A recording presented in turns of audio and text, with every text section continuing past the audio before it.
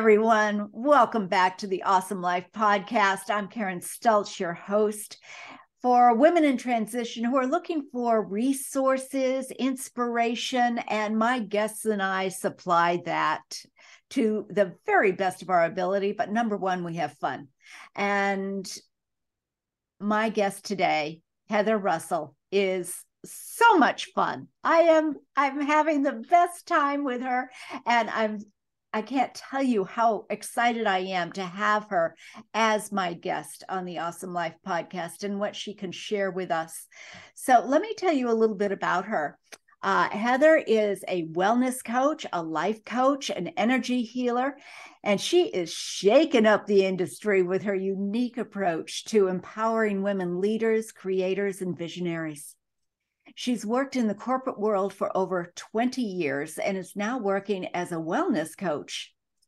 She was also in the corporate world. She also was working on the side as a wellness coach. And she really knows. She knows what it's like to hustle and be moved in that culture that is a total pathway to burnout, exhaustion, and dis-ease. She's a lover of all things natural and woo-woo. I love that, Heather. She has developed a 4-phase process that helps her clients heal past roots, define new future, empower confidence and authenticity, and really supercharge their motivation for consistent, inspired action. She also incorporates shamanic practices and EFT in her client sessions that provides a holistic and well-rounded approach to her coaching. It's not just about getting and setting goals. It's about creating lasting changes and transformation and empowering her clients to take control and design their own lives. I just love all of this, Heather, and thank you so much for joining me today. Thank you so much, Karen, for having me on the show. Oh, it's great. And full disclosure, guys, I have been honored to be one of her guest speakers on a major, wonderful summit. People are in transformation no matter where they're starting from, but especially when they hit 40, if it was like me, 40 was a bad year for me, I got to say. 35, fine. 30, great. 40, it was bad. And so Heather is hosting the Vibrant Women Summit for women after 40. And I'm so honored to be her guest, but we'll get into that later. First of all, Heather, how did you go about dealing with wellness and the 20 years in corporate, and tell us your story, girl. Yeah, I've always been interested in health and wellness. I was the kid who was out in the garden, dissecting bugs and then trying to heal, yes, with rose thorns, and then trying to heal them with rose petals. But my family was really conservative. So I knew that being a doctor really wasn't in the pathway for me. So I, started performing, I wanted to be a dancer. My first year of college, I really wanted to be an opera singer. I had a singing career. And then I said, well, I'm going to face rejection more than I'm going to face acceptance. So I went into business.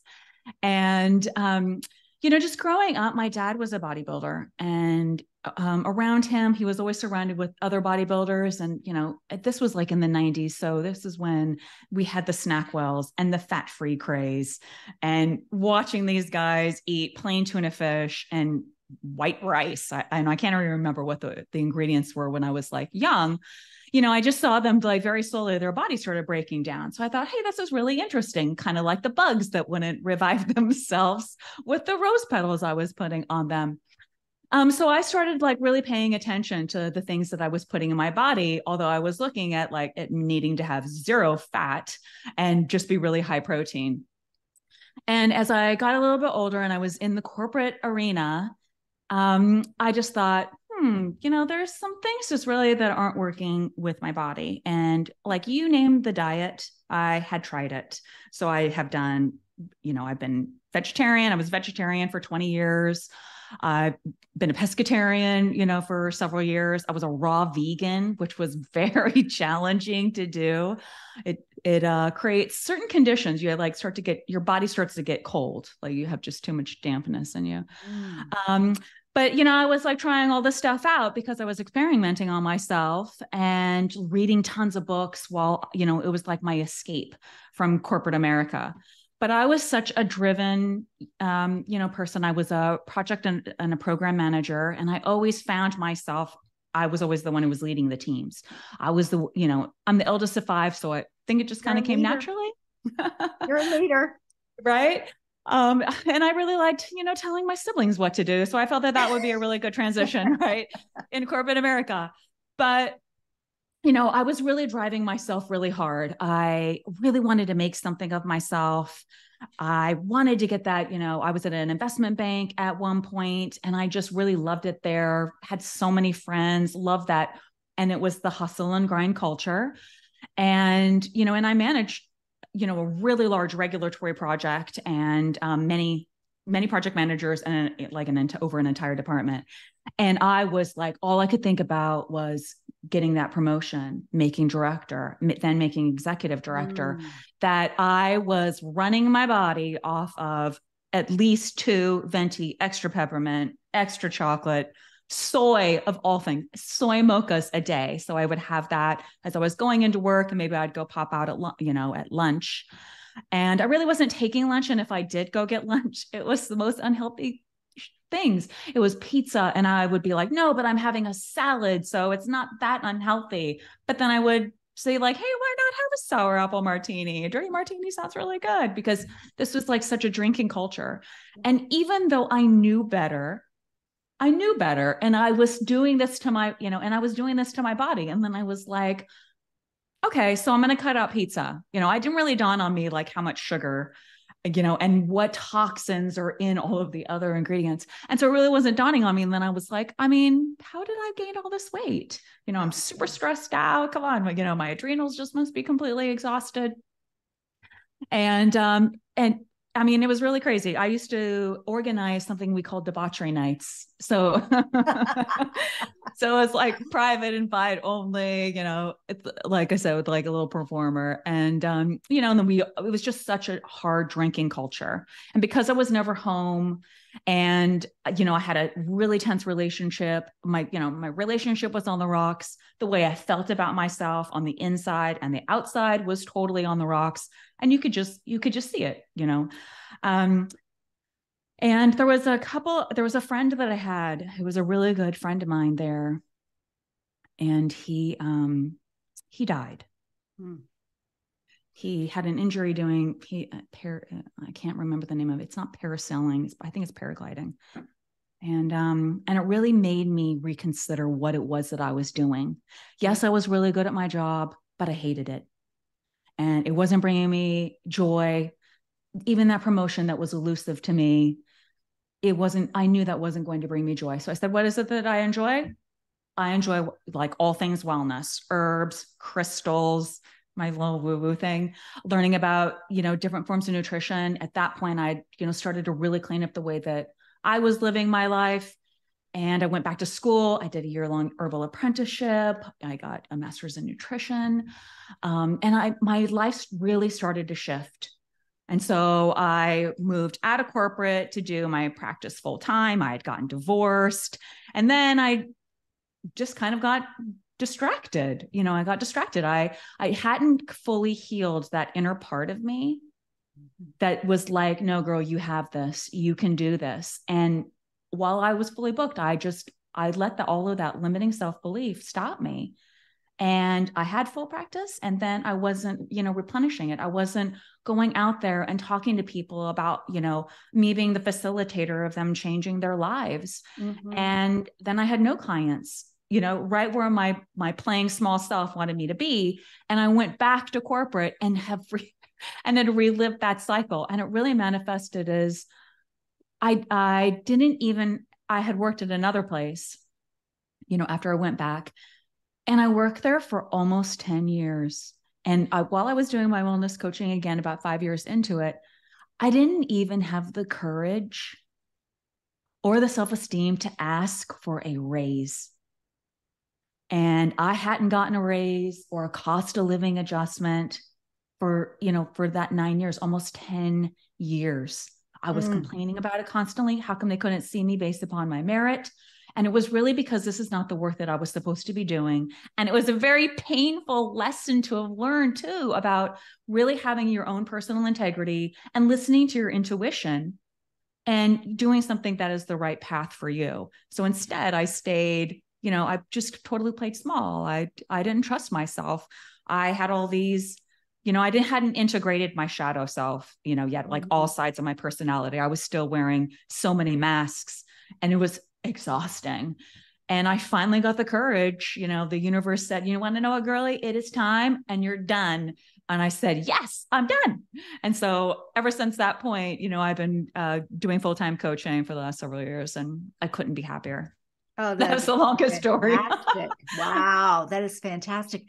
And having somebody who actually has gone through all of those diets, I have looked at them and said, very interesting. Mm-hmm. Not for me necessarily. I could do it for a day and a half. Yes. But like you, it was very interesting how nutrition came in, because I had a huge coaching toolbox of odds and ends, as I'm sure you learned in the coaching field, lots of things. Yeah. But I didn't think about nutrition at all. But guess what? Yeah, nutrition is probably right at the top if things are not going well, right? Yeah.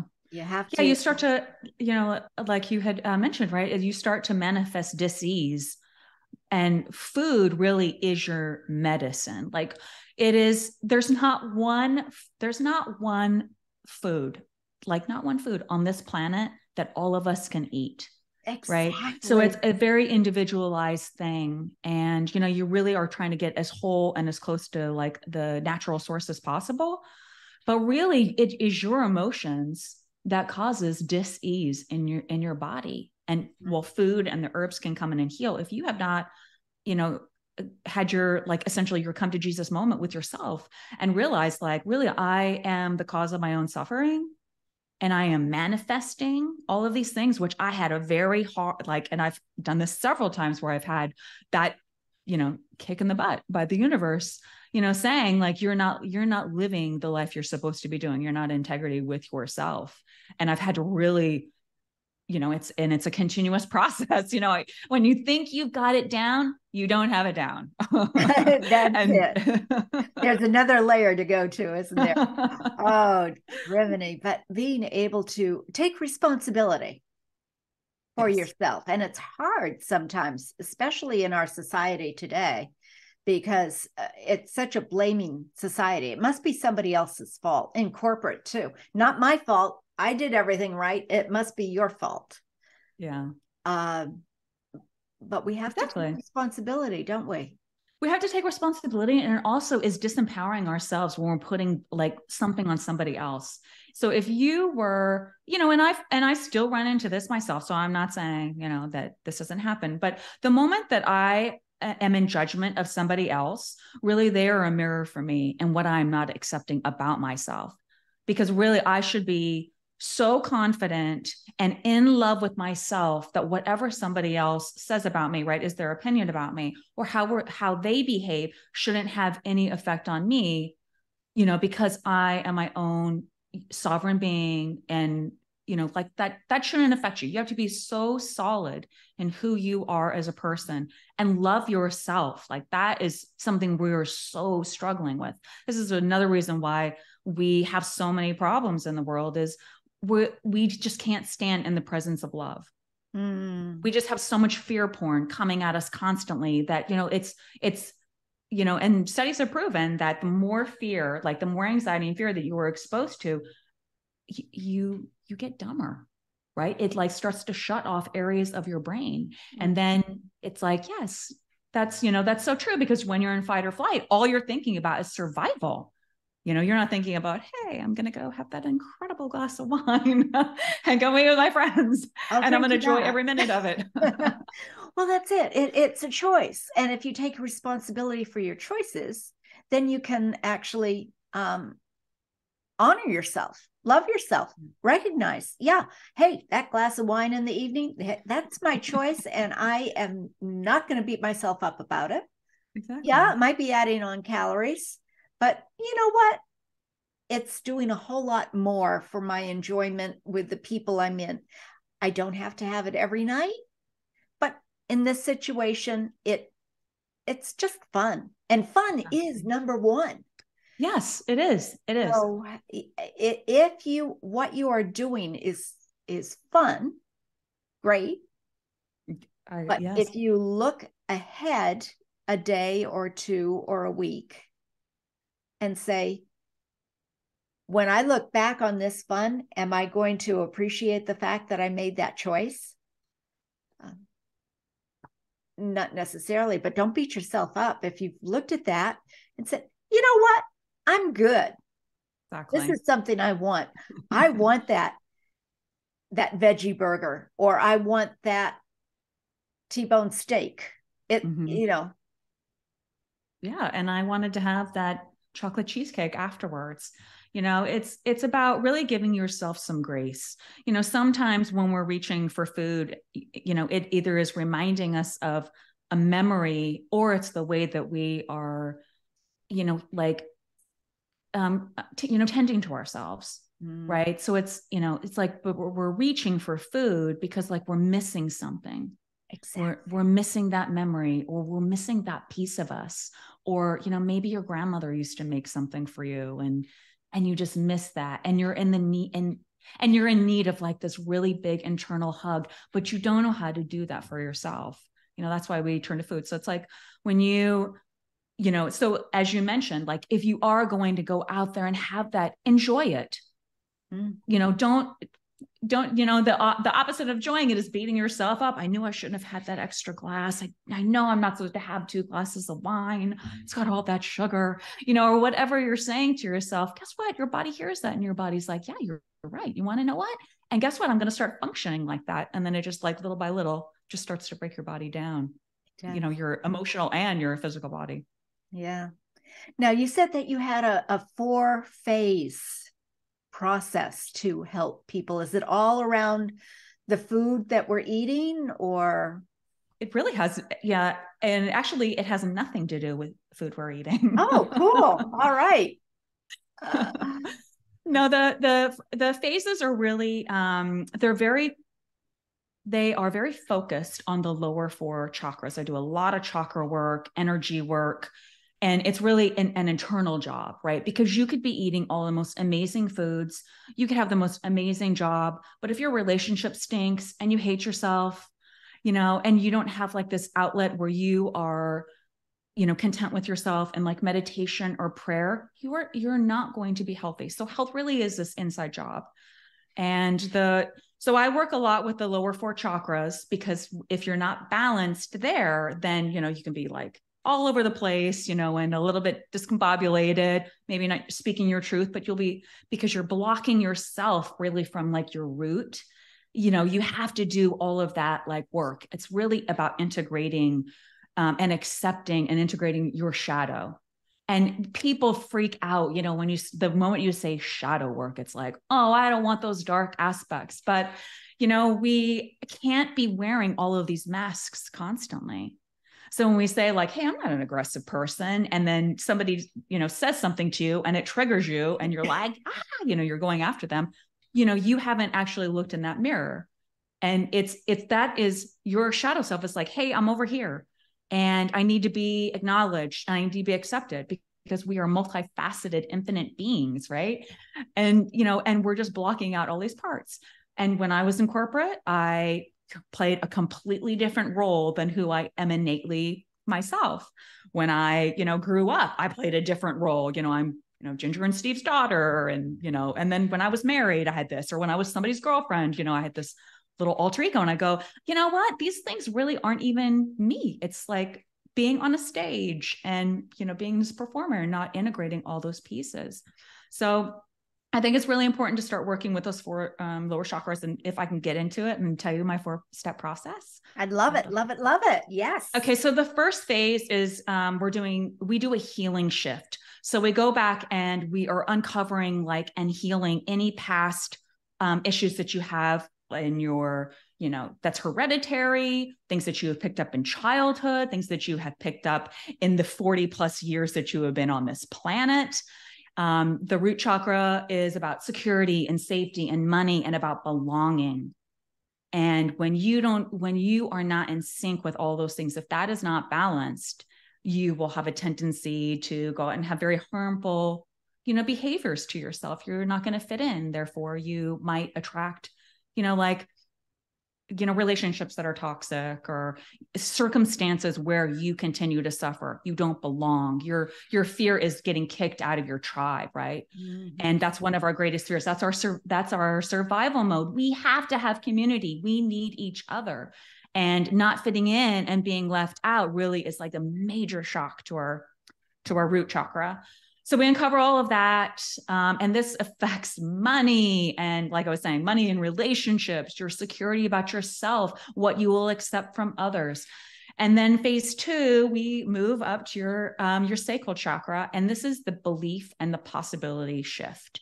So this is where you get to dream about a radical new shift in your life. You get to dream a new future for yourself, right? You get to start thinking about what it is that you want to start calling in.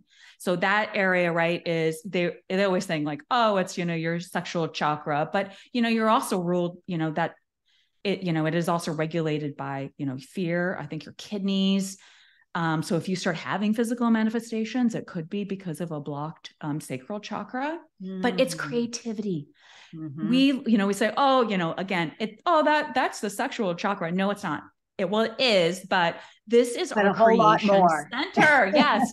It's our creation center. This is where we as women, specifically because I coach only women, but this is where our power source. And when we are not connected to that power source, it's not okay. It's about attracting the wrong things into your life. You play small. Mm-hmm. You allow yourself to accept less than you deserve. You have that crazy negative self-talk. And then, that your womb is so powerful. You just disconnect from it. And then you don't know who you are. You're in this limbo kind of area. So we really work to integrate that back in and get you to realize this is your creativity center. This is your power center. Mm-hmm. And I won't say the word here, the P power, that we do call it, but it's about really getting comfortable with yourself. You are a creatrix. You've got this sort of shift. And then the third is the empowerment shift. So you heal forward into confidence and empowerment, right? So now we're in our solar plexus chakra, right? Our self-esteem, right, becomes more vibrant because we've healed the bottom too. We're ready to step into our power. We're ready to take action. We get to really imbue all that confidence that we did from our big dream that we had, our big bright future that we have in phase 2. And then phase 4, right, is our heart chakra. And this is where we just are integrating everything. And that's called the action and uplifting shift. And that is really where you get to take this inspired action, this dream of yours, this future of yours that you have designed. And we want to have a design. We don't want to have our life by default. And too many of us are living lives by default. I did for years and years and years. And I was so unhappy.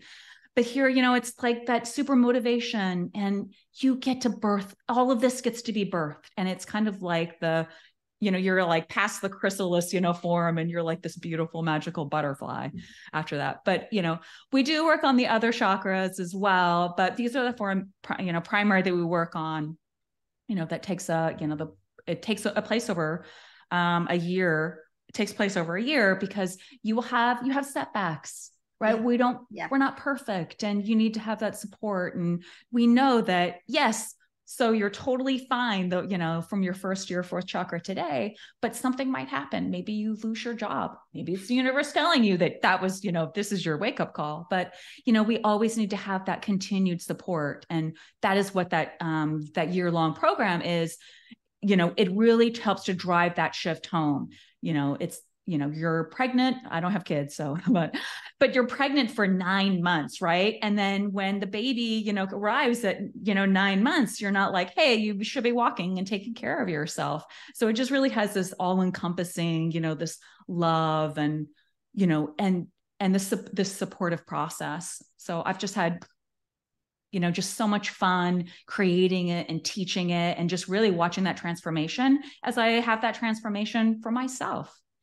And that is where it all begins, right? Oftentimes it's because we went through that transformation. We know what it's about. We can relate to what our clients are experiencing. Mm-hmm. So, and we can show them it does not have to last forever. Yeah. And that is the key. And to recognize the abundance all around us, the awesomeness that is you, which is what this is all about, because you really are awesome. And I love the fact, Heather is awesome. I fell in love with her the moment I met her. Oh, thank you, Karen. It was totally mutual. Karen and I talked for a half hour before our interview for the summit and also this podcast. And we'll talk for about a half hour afterwards again. We'll look forward to it. Absolutely.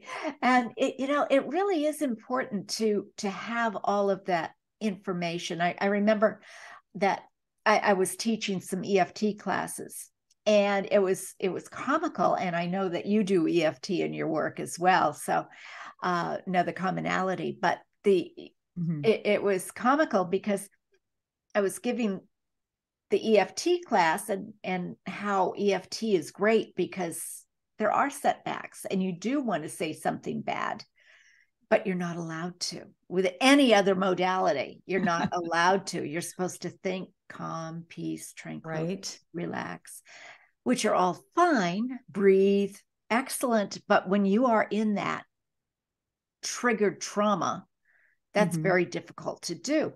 So we were giving this class, I was giving this class, and one of the clients there said, I really don't have any issue at all, but this is a practice session. So I'll come up with something. Great. She sounded just like me. That's exactly what I do. So we went through, and very, very conscious, very, upper three chakra areas. So we went into it, and I said something negative, like that blickety blank. They, much like you, they haven't given me a raise. They're taking me for granted. They are blickety blank people taking me for granted, and I am angry as hell. Oh, I don't want to say that, because they're good people. They're good people. And it was interesting, and I'm sure you've seen it with your clients too.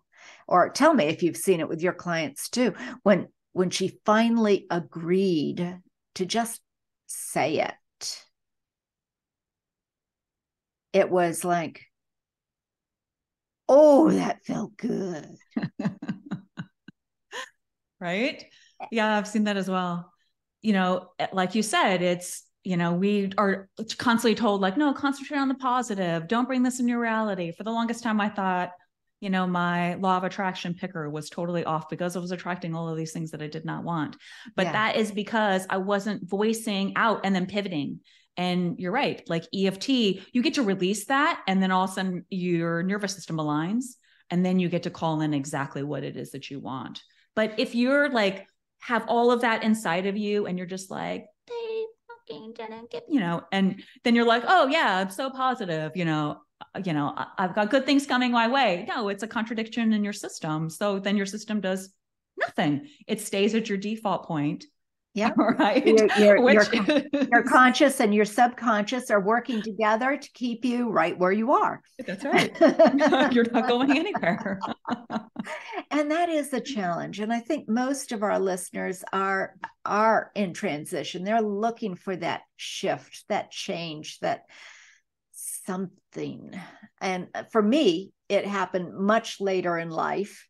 So I really love people like you who recognize it earlier so that we can change the world with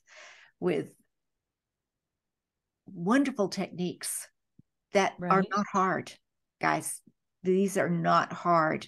What Heather is talking about is not hard, but just take the time, honor yourself. Because if you don't honor yourself, right, how can you honor others?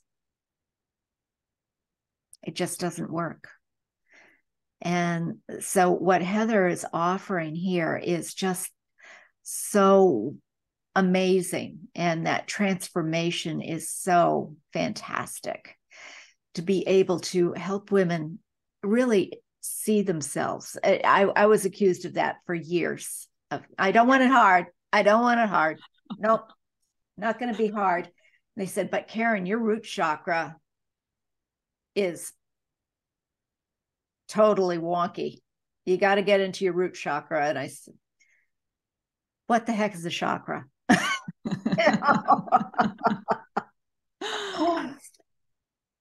But yeah, it was one of those things where, oh, all right, that's something I can research. That's something I can learn. Is that real?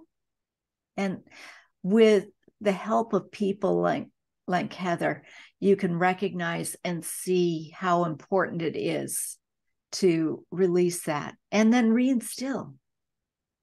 Give yourself the joy of growth, of being the leader that you truly are. Because that is, be vibrant, be a vibrant woman. That's all there is to it. Life is too short, but no matter where you are on the life path, it's never too late to make the shift. I'm living proof of that. It's never too late to make the shift and create a new life, like being a life coach. The impact that we can make in the world is wonderful. So I love it. So how can people get in touch with you, Heather? Okay, they can get in touch with me through my website. I have a freebie offer. It's it's a small video series that really is just like about empowerment and embodying your authentic self. You know, it's 3 to 5 minutes. It's just something that really you can supercharge yourself. And it's just a reminder about like stepping into your own power, coming from that womb energy, and really that you get to dictate whether or not your energy is off or on that day. And then, you know, if you need to reground yourself, which, you know, then there's regrounding exercises in it. And just the, you know, what Karen was saying, you know, our natural state, like we come to this planet, we are spiritual beings on this planet, like to have a human experience.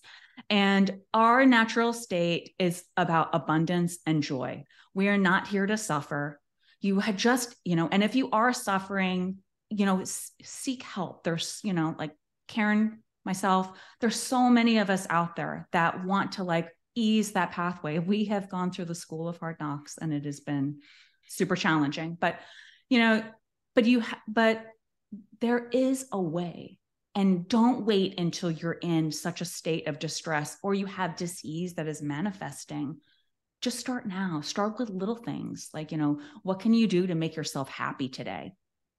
You know, can you say no to something, you know, and one of the most pleasurable things is saying no to something you really don't want to do, as opposed to like having somebody bamboozle you into doing it. Ooh, I'm standing in my power. That is a strange feeling, you know. I said no, because, you know, and it's very cliche, but you hear that all the time. Like, no is a complete answer, but it is. No, I'm not going to do it. Or if you are not at that point at this moment in time, and you're just too nice to say no, you can say, let me think about it. Or not at this moment in time. It's okay. Very true. That you're not slamming the door on their face. They're just saying, not at this moment. Thank you for the offer. Exactly. Yeah. So reaching that gentleness way, rather than jumping in whole hog. I know. Oh, I would take on other people's responsibility, and people would say, gee whiz, Karen, will you stop taking the blame for everybody? And I said, I don't see it as taking the blame. I see it as a way of honoring them and honoring myself. So rather than saying no, I didn't say yes, but I might say, well, that's interesting, or let me think about that, or that's nice. I'm sorry. I'm sorry goes a long way. Or thank you for your patience. Or thank you for your patience. Thank you for being patient with me. Yeah. And because, as you were saying earlier, we are mirrors of each other. So if something is triggered, it's obviously something in you that has not been addressed. So what people didn't hear when I said, I'm sorry, because I never voiced that part, because I didn't want to escalate things necessarily, was in me, I'm sorry you feel that way. I'm not going to take it on. I'm not going to take responsibility for your actions, but I'm sorry you feel that way, because it obviously is a mirror. And I wasn't going to take it. So there are ways of doing that in the bottom line. And guys, be sure to come to the Vibrant Women's Summit. And I don't know, is that going to be available so that you could watch it after the fact? So it's the Vibrant Woman. So Karen has her link for that. It's a free 7-day series, and we're starting January 30th, and the official series goes until February 5th, that Sunday. And then we're going to do a replay Monday and Tuesday. So Monday, Tuesday replay. And then after that, the series is no longer available. Okay. So guys, I will make sure that this podcast gets out there, and the information for Heather Russell coaching and the Vibrant Women's Summit, which, guys, come listen. Come listen to Karen on the summit. The summit is, there are 3 interviews each day, and Karen and I went a little over. No surprise, but they're about 30 minutes. So they're like really small, digestible pieces that, you can listen to and glean some information and some knowledge. Each of the speakers has a free gift that they're generously donating for you so that you can be in action immediately. And, I just want to remind people that we learn by repetition. So while there's you go, oh, I've already heard this thing about hormones. Oh, I've already heard this thing about, like nutrition. I've already heard this about like being myself. It might take maybe that 5th time, maybe it might take a different speaker who is saying it to you before you go, yeah, I got, now I get it. I mean, that is really, I wish I had listened to myself and all the times, like all that information that I had gotten, so I hadn't suffered for 25 plus years in corporate. But, I just really want to invite your audience to come, have a listen, just really listen and absorb that information, because this information has the power to change your life. You just have to allow it. I love it. The A in awesome. Be aware and allow. That is right. So guys, until next time, have an awesome life. Take care. Thank you, Karen.